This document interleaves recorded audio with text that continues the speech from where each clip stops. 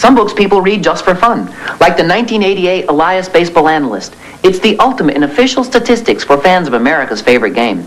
Then there are books you read because they're important to our lives, like Final Warning, an eyewitness account of Chernobyl from the heroic American doctor who went there to help. These books prove reading can be entertaining and provocative. The 1988 Elias Baseball Analyst, now just $9.99. Final Warning, just $15.99 at B Dalton Bookseller. You can call me Books.